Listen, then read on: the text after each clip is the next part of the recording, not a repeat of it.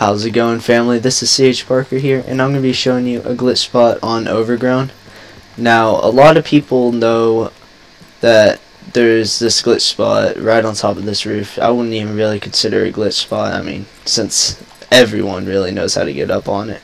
So I'm going to skip past that and show you this other one that will be right over here. I'm going to show you how to get into it and all that good shit. All you have to do is walk along this fence right here all the way.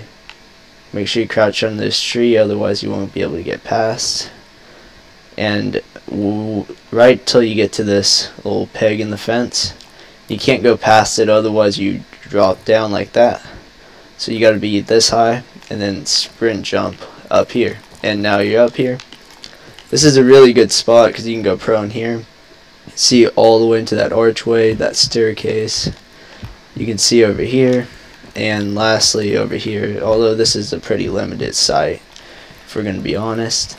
Now what this spot is actually really good for, more than multiplayer, is hide and go seek. What you do is you go prone and then move all the way to the barrier right here, and there's no line of sight where anybody can see you from the ground.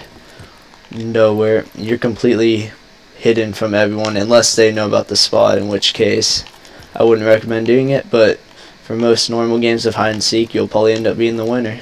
And anyways, that's been this glitch spot, and I post glitch spots every other day, so if you want to see more, make sure to subscribe and turn on post notifications. And thanks for watching. I'll see you guys later.